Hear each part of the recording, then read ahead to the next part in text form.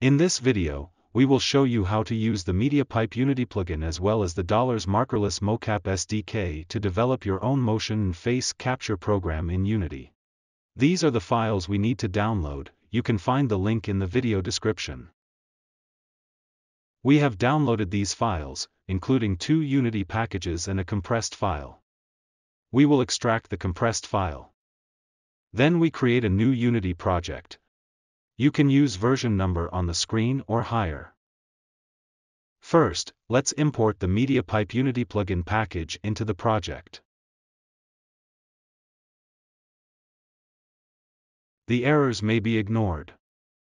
Next, let's copy the streaming assets directory from the extracted folder into our project.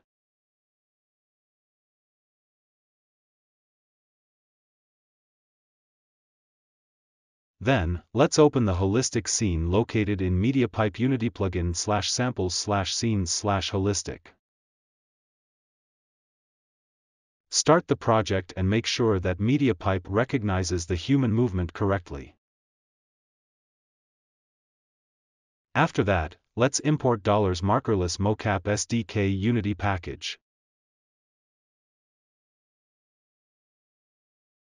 In the Dollars Markerless MoCap /scripts directory, let's open the holistic tracking solution.txt file.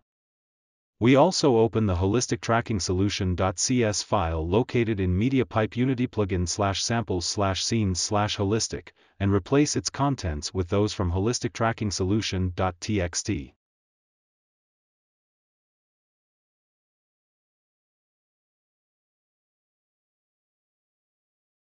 After Unity finishes compiling, let's open the holistic dollar sample scene located in the Dollars Markerless MoCap directory. After running the program, we can see the results of the motion capture and the face capture.